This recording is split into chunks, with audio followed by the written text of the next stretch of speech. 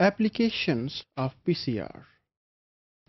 Now we have discussed different variations of the basic PCR reaction. Although while discussing different type of PCR, briefly we also discuss its application, that for what purpose it has been developed and why it can be used. Now PCR, it has been widely used in the discipline of life sciences, either it is a field of molecular biology, genetic engineering, or any other discipline that is of biological sciences.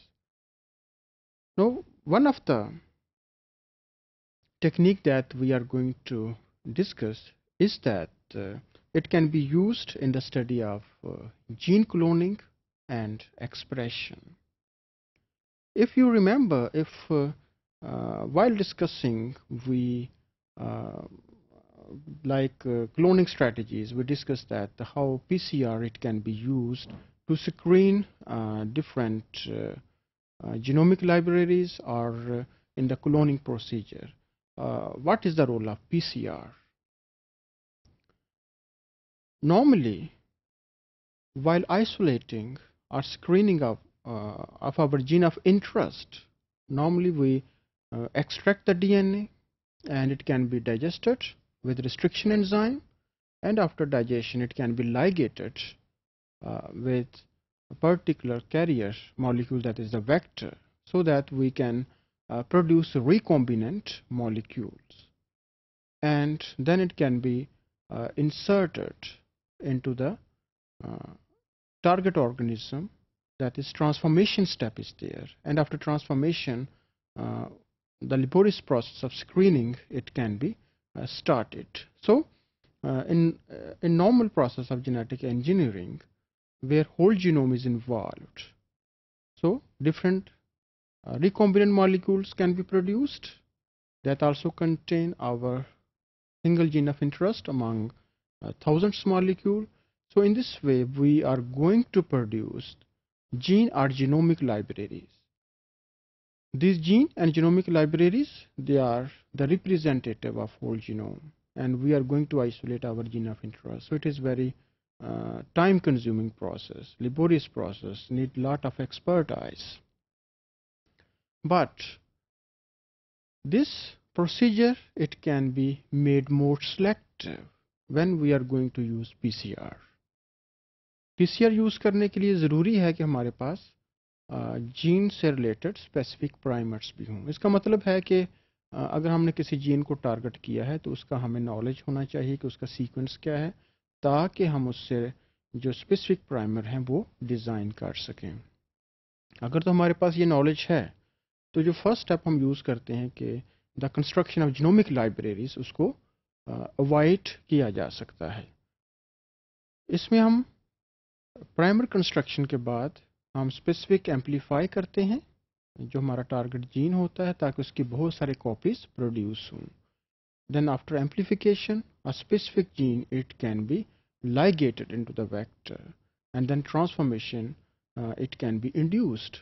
So it is relatively simple process if we are going to use PCR, so that we can get our target DNA amplified by using this technique. So here PCR, it is also playing its role in gene cloning.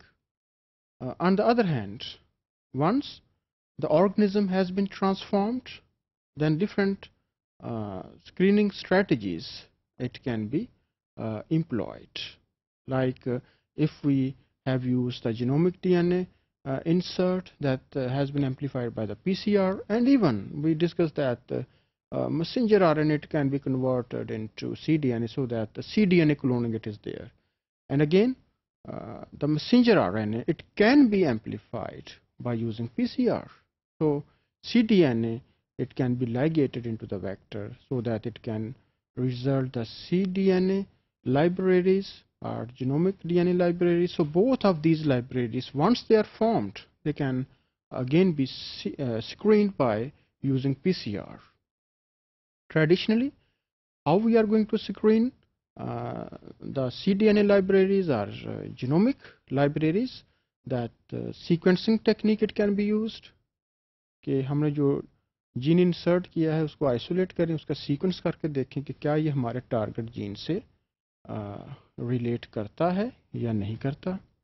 तो sequencing it can be performed, and sometime the probe can be used by the process of hybridization to detect the target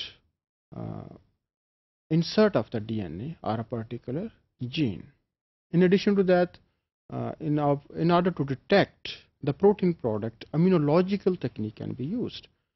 But again here, the PCR, it is also playing a role in the screening strategies, that whether a particular organism it has been transformed or not.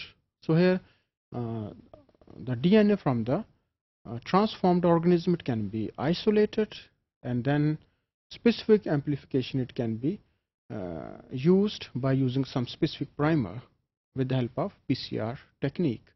So PCR, again, it is showing that a particular target gene it is present in that host organism or not. So PCR, it has been extensively used in the cloning of the genomic DNA or the complementary or cDNA, and in addition to that, it can also be used in the screening of the genomic or cDNA libraries. So it also finds its application in the field of gene cloning or genetic engineering.